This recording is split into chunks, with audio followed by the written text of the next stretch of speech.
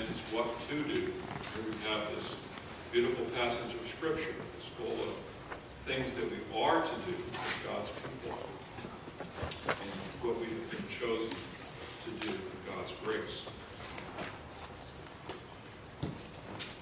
Put on then as God's chosen ones, holy and beloved, compassionate hearts, kindness, humility, meekness, and patience, bearing with one another, and if one has a complaint against another, forgiving each other, as the Lord has forgiven you.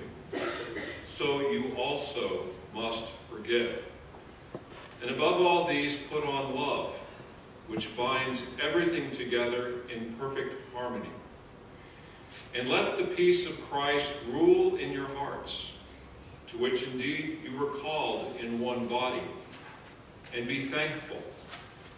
Let the word of Christ dwell in you richly, teaching and admonishing one another in all wisdom, singing psalms and hymns and spiritual songs, with thankfulness in your hearts to God.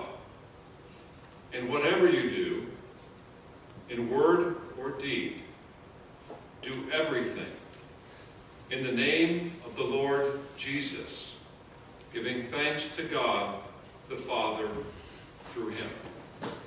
Amen. Amen. A time of